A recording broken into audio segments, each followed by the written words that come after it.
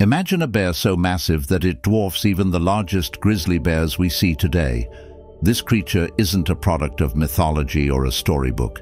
It's a real animal that once roamed the earth during the Pleistocene epoch, a period spanning from approximately 1.2 million to 500,000 years ago. Meet Arctotherium Angustidens, the South American short-faced bear, and the largest bear known to have ever existed.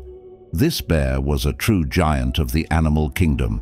Fossil evidence has allowed scientists to estimate its size and weight with remarkable accuracy. This bear towered over most modern-day animals and early humans of the time. When it comes to weight, estimates suggest that Arctotherium Angustidens could have reached twice the weight of the largest polar bears, which are the heaviest bears alive today. The sheer size of this bear places it among the largest terrestrial carnivores that have ever lived.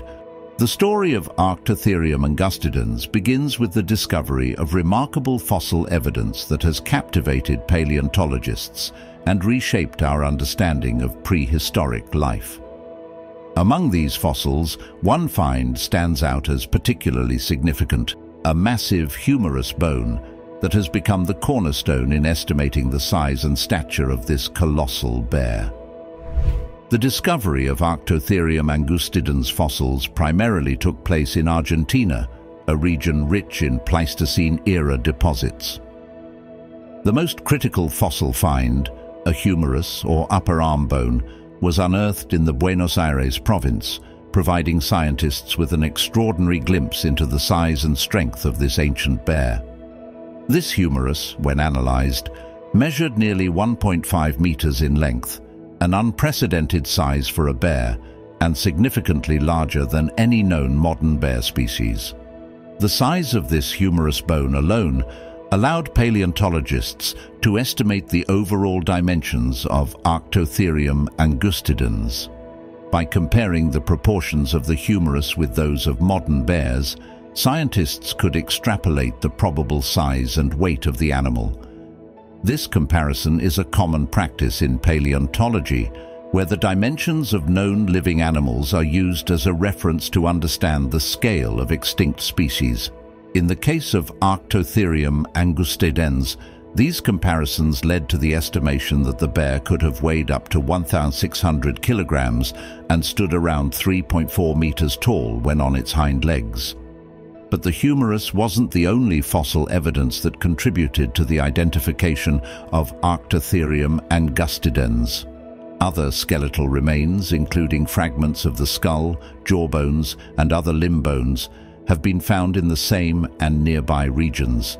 These fossils provided additional details about the bear's physical structure, such as its short, broad snout, a characteristic trait of the short-faced bears, and its robust limbs, which suggest it was built for power rather than speed.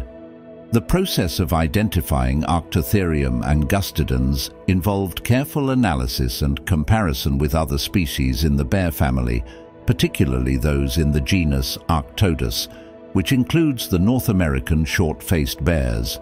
Paleontologists noted similarities in bone structure, but also recognized the distinct differences that warranted classification into a separate genus, Arctotherium. The genus name itself reflects its origins. Arctotherium, meaning bear beast, and Angustidens, referring to the relatively narrow teeth compared to its North American relatives.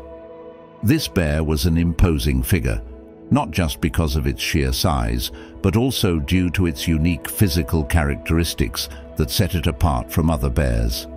These features, its short face, powerful limbs, and robust body, were not just incidental traits, but likely crucial adaptations that helped this giant bear thrive as a dominant predator in its environment. One of the most distinctive features of Arctotherium Angustidens was its short face, a trait it shared with other members of the short-faced bear family. The bear's skull was broad and had a shortened snout, giving it a more compact facial structure compared to modern bears. This short face was likely an adaptation that enhanced its bite force. allowing Arctotherium to crush bones and consume tough, fibrous plant material or large prey. A stronger bite would have been advantageous in a Pleistocene ecosystem where large, thick-skinned herbivores like giant ground sloths and glyptodons were potential prey. This skull structure would have made it easier for Arctotherium to deliver powerful bites, break open bones to access marrow, and process a varied diet that could include both flesh and plants. The limbs of Arctotherium Angustidens were incredibly powerful, with large, robust bones that supported its massive frame. These limbs were likely adapted for strength rather than speed, making the bear well-suited for grappling with large prey or scavenging carcasses from other predators. The strong forelimbs, in particular, would have been useful for pulling down large animals or manipulating heavy objects. In a time when megafauna roamed the land, having the physical strength to overpower or fend off other large predators would have given Arctotherium a significant advantage. The bear's hind limbs, equally robust, supported its ability to stand on its hind legs, which not only made it appear more intimidating, but also allowed it to reach higher into trees for food or scan its environment for threats or opportunities. Standing upright, Arctotherium Angustidens could have used its sheer size to assert dominance over other predators and secure the best feeding grounds. Overall, the body was built for power and endurance. Its large, barrel-shaped torso housed strong muscles that would have supported its massive weight and provided the stamina needed for long periods of activity, whether hunting, foraging, or patrolling its territory. The bear's body was likely covered in thick fur, helping it withstand the cooler climates of the Pleistocene, although the exact nature of its fur is not well documented. This robust body structure also suggests that Arctotherium was an omnivorous generalist, capable of adapting its diet to whatever was available. While it certainly had the physical prowess to take down large prey, it may have also foraged for plants, roots and fruits, much like modern bears do today. This dietary flexibility would have been crucial in an environment where food sources could vary dramatically with the seasons and climatic changes.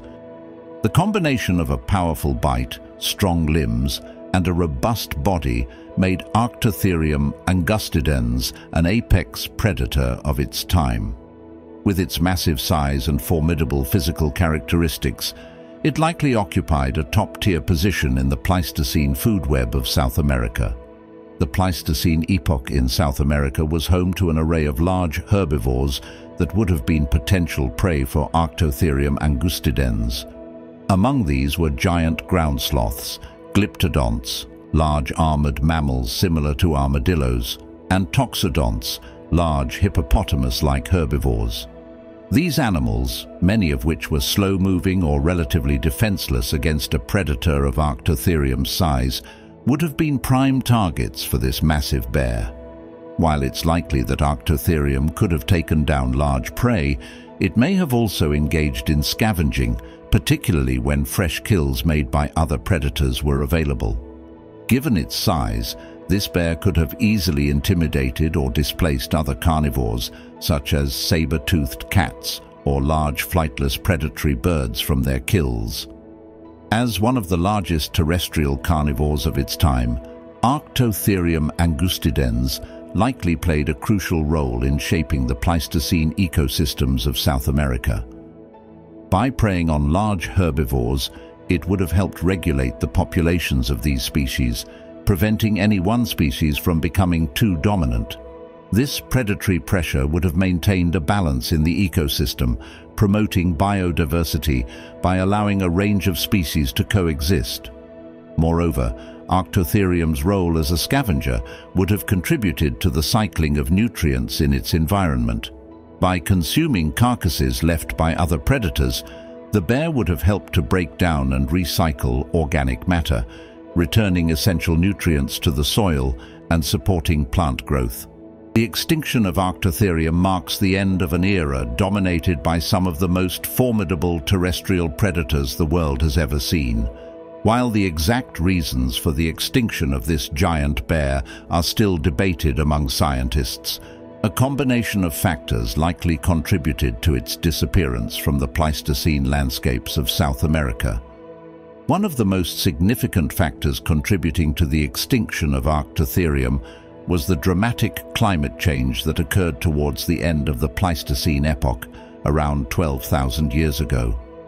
This period, known as the last glacial maximum, was characterized by significant warming that led to the melting of ice sheets and the retreat of glaciers. As the climate warmed, the ecosystems that Arctotherium and other megafauna had adapted to began to change rapidly. The vast grasslands and open woodlands that had supported large herbivores and, in turn, predators like Arctotherium started to shrink. These changes led to a reduction in the populations of large prey animals, which were essential for the survival of such a large predator. With its primary food sources dwindling, Arctotherium would have faced increasing difficulty in finding enough sustenance to support its enormous body. As the environment changed, this bear likely faced intensified competition from other predators. The arrival of humans in South America added a new, formidable competitor to the mix. Early humans were skilled hunters, capable of taking down large prey with advanced tools and coordinated hunting strategies. They not only competed directly with Arctotherium for the same prey, but may have also hunted the bear itself, further pressuring its population. Additionally, other large predators, such as saber-toothed cats and possibly even packs of dire wolves, may have competed with Arctotherium for the remaining prey. These predators, potentially better adapted to the changing conditions, could have outcompeted the giant bear. Although Arctotherium Angustidens eventually went extinct, its legacy lives on through the fossil records that have been uncovered over the years. These fossils have provided invaluable insights into the life and times of one of the largest bears to have ever walked the earth. They help scientists piece together the ecological dynamics of the Pleistocene, offering a glimpse into a world where giant predators like Arctotherium played crucial roles in their ecosystems. The study of Arctotherium and other megafauna from this period also highlights the profound impact that climate change and human activities can have on large species. The extinction of such a formidable predator underscores the fragility of even the most powerful creatures when faced with rapid environmental changes and increasing competition. Today, the fossilized remains of Arctotherium continue to inspire awe and curiosity, reminding us of the incredible diversity of life that once existed on our planet. This bear was truly a beast, but it's just one of many terrifying creatures that roamed our planet in the past. What do you think? Could you have faced off with this giant bear? Let me know your thoughts in the comments down below. And if you thought Arctotherium was wild, you won't want to miss my latest video on prehistoric Asia, where I dive into even more fearsome animals that would give you chills. Trust me, you don't want to miss it. Thank you for watching, and I will see you there.